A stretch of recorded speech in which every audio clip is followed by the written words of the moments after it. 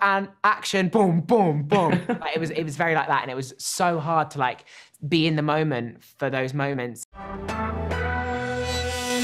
I know this is a film screen acting debut for you, but do you have a background in musical theater, or do you have experience with musicals? Yeah, so I was actually training to do musical theatre and professional dance in London.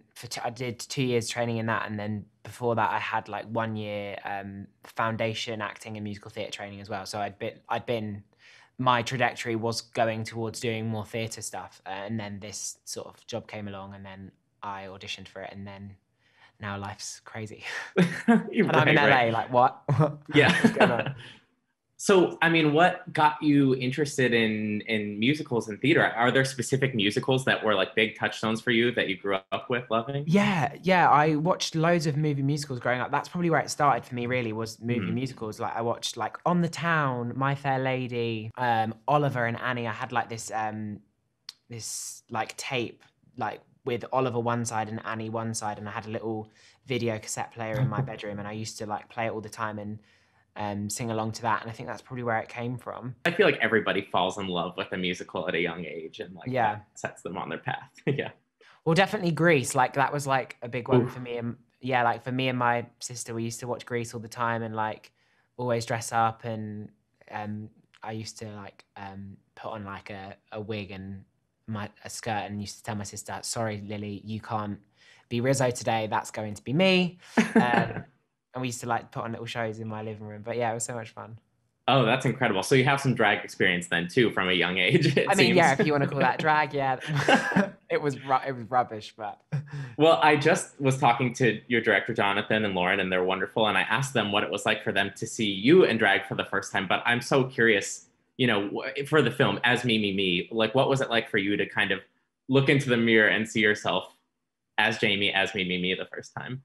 it was really exciting because I was like, I'd been a huge fan of drag and Drag Race for like quite a few years, and like Hmm. I'd always want like I don't have the makeup skills. I love makeup and stuff, but I don't have the makeup skills to do that. Nor do I have costuming or wigs. Slash, did I have I might have some more wigs now than I did before, but I didn't have any of that at home, so I hadn't really played in drag myself.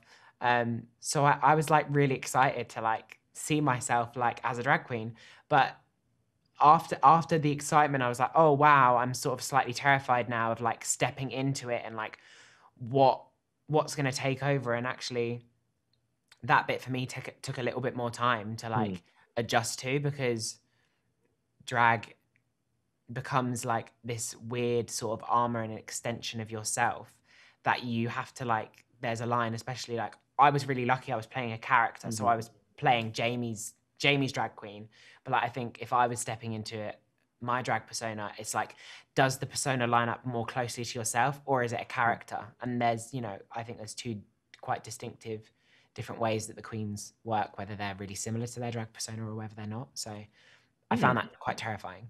The drag performance, that number is incredible, and it sounds like it's challenging in its own ways. But I was going to ask, was there a specific musical number that was the biggest challenge for you, that took the most time to prep for? And Yeah, well, they all took a lot of time to prep for, because they all mostly required me to sing, dance, and hmm. act all the time. So like, I mean, musical theatre prepared me stamina wise for that, but like, it's a whole different thing doing 12-hour days, Right. trying to film all of that at the top of my level for, however many takes, take after take, angle after angle.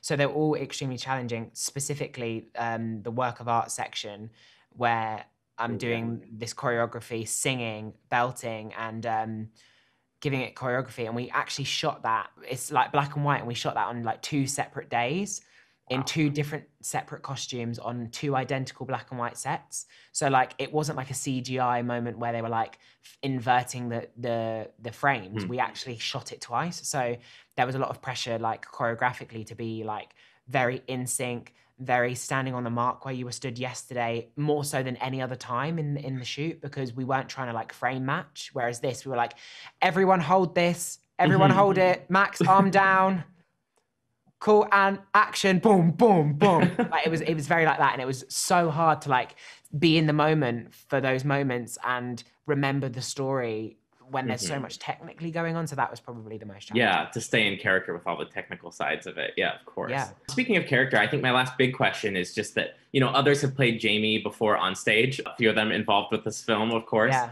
How then did you, I guess, what was your approach to Jamie? I mean, how did you make the character your own? Yeah, I suppose I'd seen the show and I loved the show, and I'm a fan of the show, you know. My really, really good friend Noah is currently playing Jamie in the West End, and I love him, and when he got the role, and like, it's just amazing. They're all so good. But I had to forget what I knew about what I'd seen of the role. When you step into something, it's a completely different process of trying to recreate or trying to be an outer shell of what you think might be correct. So I had to take all of those guys' performances and take them away and go back to the anchor, which for me is Jamie Campbell and the inspiration behind this entire story. So I watched the documentary, I got to meet Jamie Campbell and get to know him and ask him some really deeply personal questions, which he was so open to give me that information. And just to observe him, and I wanted to carry that essence through, and then also pour in some of myself into it. You know, I'm now, you know, I wasn't when I was 16, but I'm now an openly gay man, and I have my own experiences and my own things that relate to the character that I wanted to pour myself into it as well. And then, of course, the amazing pre-existing material that I got to use as a complete textbook and a springboard, which Jonathan, Tom, and Dan were all incredibly, is the right word, malleable. Like they allowed me to like pull things around and to really explore the material in a new way. They weren't rigid, and they weren't asking me to like do things that anyone else had done before. So that was, as an actor, that was incredibly, incredibly great to have the opportunity to work with the original creatives as well, because obviously like you're taking something that they've done and moving it onto film. It was lovely to have them, because I didn't feel too much pressure that I was going to like butcher something that they would already had so much success with. And they looked after me through every step of the process. So it was really, really nice for me to have them. Ladies and gentlemen, legit. Would you give a warm welcome for the soon-to-be legendary Jamie New. Me? Sorry, miss. Just daydreaming.